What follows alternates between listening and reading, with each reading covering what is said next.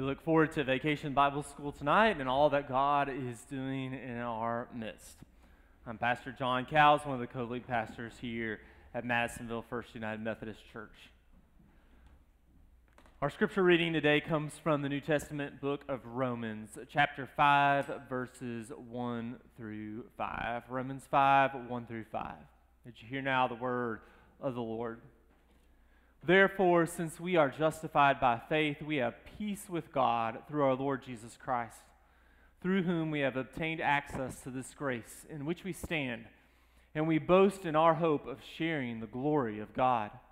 And not only that, but we also boast in our sufferings, knowing that suffering produces endurance, and endurance produces character, and character produces hope. And hope does not disappoint us, because God's love has been poured into our hearts through the Holy Spirit that has been given to us. Let us pray. Lord God, we thank you for your love that has been poured into our hearts through the Holy Spirit. We thank you for the peace that we have with you and the grace in which we stand. Speak to us now, we pray. Hold us, call us, transform us. These things we ask in the strong name of Jesus Christ, our Lord. Amen. The Christian faith is so simple and straightforward that a child can understand and grasp it, right?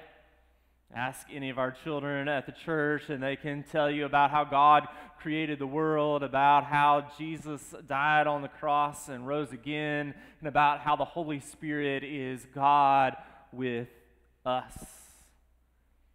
But the Christian faith is also deep and rich, rooted in a God that is bigger and beyond all that we can imagine, and we can live our whole lives, study our whole lives, be in relationship with God our whole lives, and not claim to understand it all, to know all the mysteries, or to have it all together. The revelation of God to us is like that. It is deep and wide. It is plain and mysterious. And it thrives on the balance of both. There are these wonderful, simply straightforward verses from the book of Romans that a lot of us know and recognize, like Romans 6:23. For the wages of sin is death, but the free gift of God is eternal life through Jesus Christ our Lord. And Romans 5:8, but God proves his love for us in this, that while we were still sinners, Christ died for us. But anyone who's also ever read the entirety of the book of Romans, read it straight through, or if you've tried to lead a Bible study on it, you will know that the book can also be complex and confusing, and its precepts difficult to grasp. What does it all mean? Well, we need it all together as we grow in faith to come to Jesus in simple, childlike faith, but also to understand that we will indeed need to grow in our faith and our holiness as we know God and experience God's grace more. So the most basic question for us might be then, what is salvation? What do we mean by this salvation that we talk about in the Christian faith? The answer, of course, can be both simple and complex in the Bible's way of doing things and the way that God reveals God's self to us. Romans 5 that we read starts with, therefore, since we are justified by faith, we have peace with God through our Lord Jesus Christ. And the verses we read ends with, hope does not disappoint us because God's love has been poured into our hearts through the Holy Spirit that has been given to us. Salvation is both of these things, being made right with God, being justified by faith before God, and also going deeper into the love of God by the Holy Spirit poured out into our lives. Salvation includes, but it's also more than our being plucked from the fires of hell and having the gates of eternal life open to us, although that's amazing and incredibly important, isn't it? You heard us say eternity. But it also, salvation includes today and tomorrow and this life as well. In fact, God's work of grace and his work of salvation begins even before we accept it and realize it.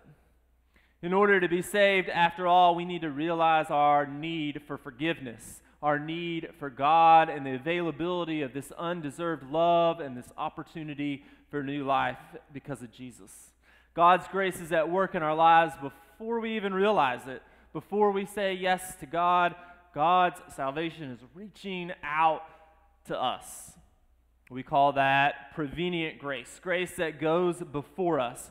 God starts the work of making us aware of our need that pursues us even in our sin, even in our rebellion. God's grace that is active, reaching out for a relationship with everybody alive, everybody breathing. Just some of us are not yet aware of it. God is at work in our lives and the lives of all those around us, hopefully through us, to awaken them to their need of God and grace. We could think of it this way. If we think about God's salvation being like a house, our journey into the house starts on the porch. The porch is attached to the house. It's the way into the house, but being on the porch really isn't being inside the house, is it? Prevenient grace is like that. It's a place to find the door, to make a decision about whether you're going to go through the open door inside or not, to know that you're welcome. This brings us to the doorway of salvation, the entering into the new life that Jesus promises. Life abundant here and life eternal in the world to come. Since we are justified by faith, we have peace with God through our Lord Jesus Christ. Romans 5:1 says, justifying grace along with sanctifying grace are these two big components of what we mean when we say salvation. This work of justifying grace is like a doorway that leads into the life of full salvation. By justifying grace, I mean that work of God that happens through Jesus that sets us in right relationship with God. It is the doorway of coming to have faith in Jesus Christ. When we turn from our sins, we accept Jesus Christ as our Savior. By God's grace, we are forgiven of our sins and restored to God's favor. It is a change of status before God when we are adopted, born anew as children of God. Experiencing and accepting God's justifying grace is how we enter into a new life. The doorway through which we enter into the life of full salvation. This salvation, this coming into a right relationship with God is, as Romans 5 says, through our Lord Jesus Christ. It's not possible on our own power, but it is possible simply by having faith, believing and trusting in Jesus' work and his ministry on the cross and in the resurrection. Jesus has paid the price to atone for our sins, our rebellion. Jesus has defeated death for us so that we might have life eternal. It is through Jesus that we come to have peace with God. Coming into a saving relationship with Jesus Christ through this moment or this process of conversion is just the beginning, though. Verse 5 says, and hope does not put us to shame, because God's love has been poured out into our hearts through the Holy Spirit that has been given to us. The work of the Holy Spirit in our lives, once we've experienced justifying grace, is ongoing. And through the Holy Spirit, we experience the other part of salvation, the sanctifying grace. If justifying grace is the doorway into new life, then sanctifying grace is the inside of the house itself. The new place in which we live, we grow, we explore, we practice new life in Jesus Christ.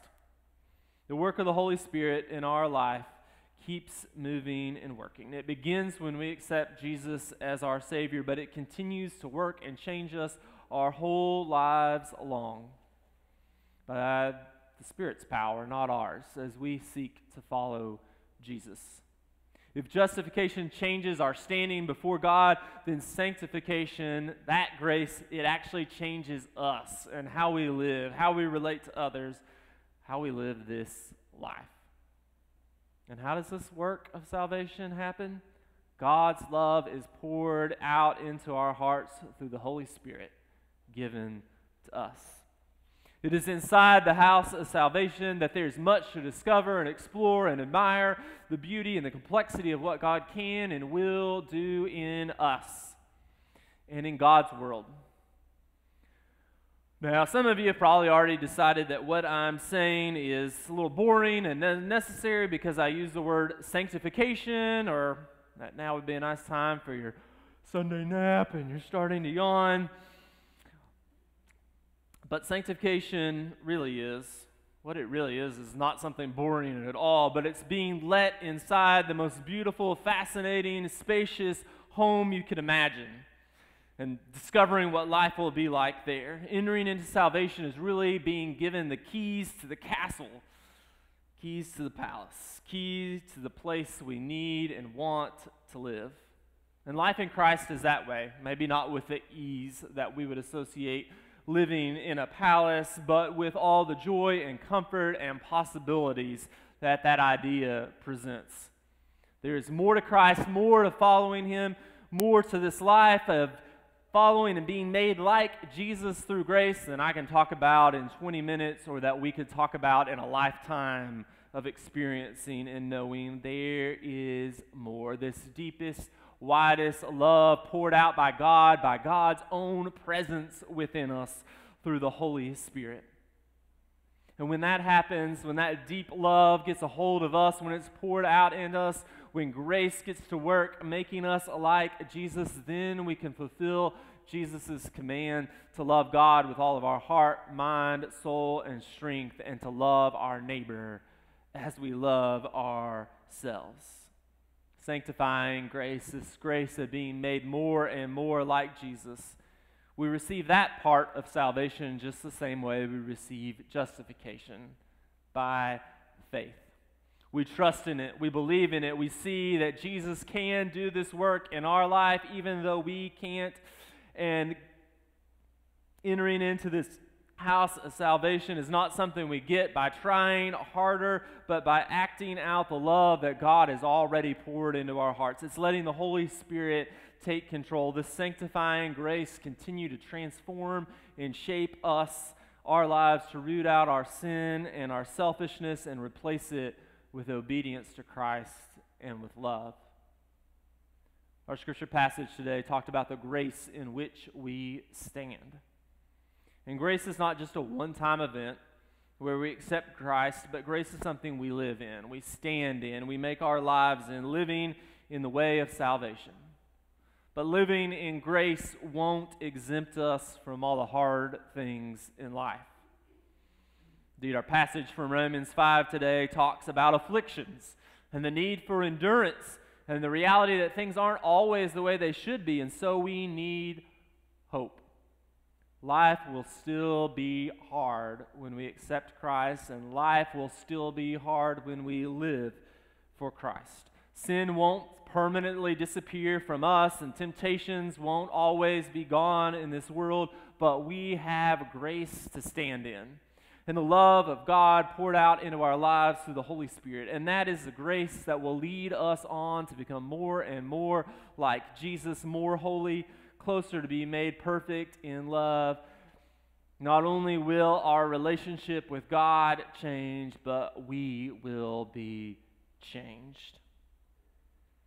So today, whether you struggle with a tendency to minimize faith and make it just a little part of your life that you've already taken care of, or whether you struggle with making things more complicated than they really are and lots of rules that you have to follow, hear this today, that we stand in God's grace, that God's love is poured out in our hearts through the Holy Spirit.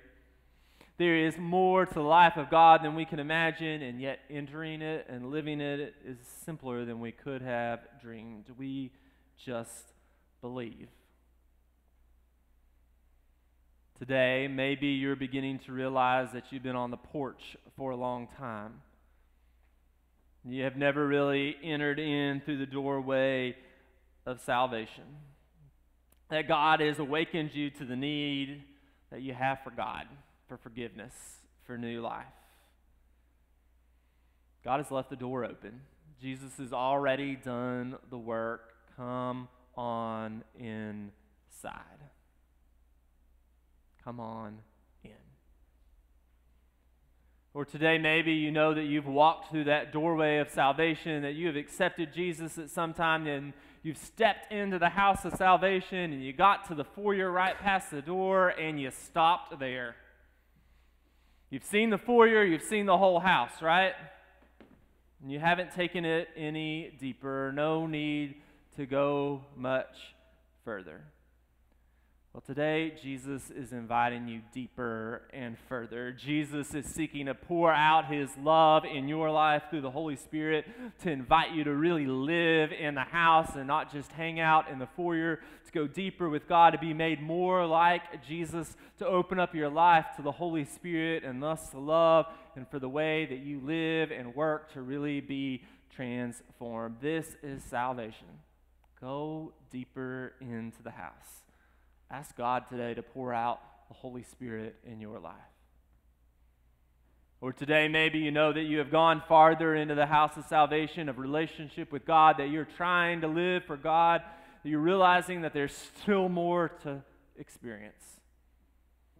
But maybe you're also experiencing that affliction that Romans talks about. And today, may that affliction produce endurance, and that endurance character, and that character hope that's not disappointed, hope that's made real because God's Spirit is at work in you. God is at work sanctifying you, making you holy. May it be made real today. Yes, today, as the Scripture says, we can have peace with God. We can stand in grace. So whatever your next move is, whether it's getting off the porch and going through the door into God's salvation and accepting Christ, whether it's seeking to go deeper in your relationship with God and asking the Holy Spirit to be at work in your life, whether it's making up your mind, whatever this current affliction is that you are going to push through to the hope today because God's at work in your life. Whatever your next step is, may you take it today. May you go deeper because God is at work saving us. Will you pray with me? God, we're thankful for the peace with you that comes through our Lord Jesus Christ. Thank you for giving us access to this grace that has changed our lives and transformed us, given us life abundant now and life eternal on the other side. We pray, God, that you would continue to work through your Holy Spirit in each person gathered here, each person watching online. Lord, that you would help them to take the next step deeper into relationship with you. God who saves us, continue to come. Transform us, we pray. Amen.